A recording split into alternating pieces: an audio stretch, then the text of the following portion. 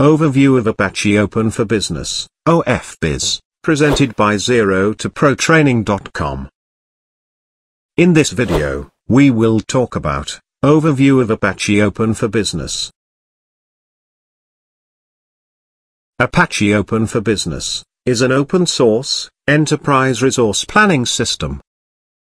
It provides a suite of enterprise applications that integrate and automate many of the business processes of an enterprise.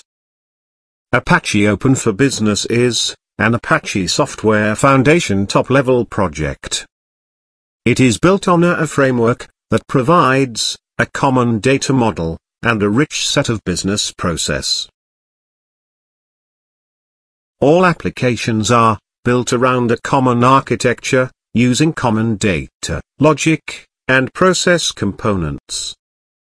Apache Open for Business offers functionality including, but not limited to, accounting, agreements, invoicing, vendor management, and general ledger,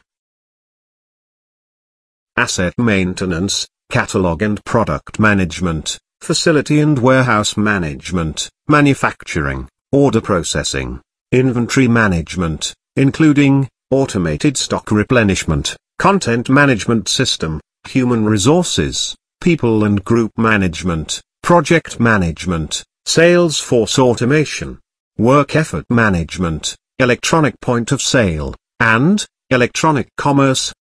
The framework of Apache Open for Business could be divided into three components: presentation layer, business layer, and data layer. Let's talk about presentation layer. Presentation layer uses the concept of screens to represent the pages.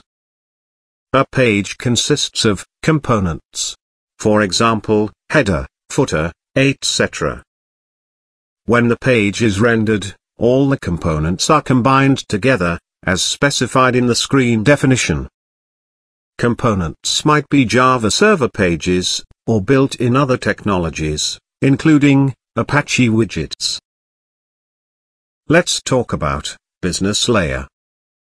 Business layer or application layer defines services provided to the user.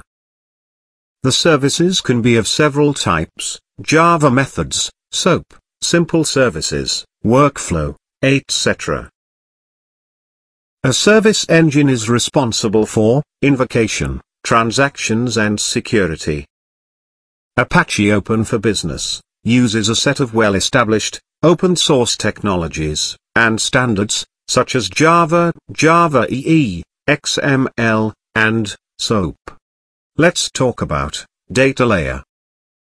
The data layer is responsible for database access and storage. It provides a common data interface to the business layer. Data is accessed, not in object-oriented fashion, but in a relational way. An entity is represented as a row in the database. Each entity is provided to the business layer as a set of generic values. Thank you for watching. For more videos, please visit 0toprotraining.com.